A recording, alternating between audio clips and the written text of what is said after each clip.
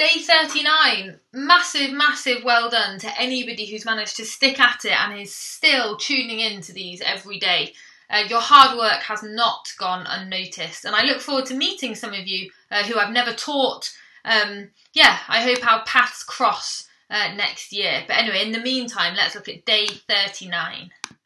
So we're back to our tried and tested multiples questions. So we're looking for a multiple of 19 that's got 3 digits and is palindromic. So again, we want it to be the same forwards and backwards, and all the digits are perfect squares.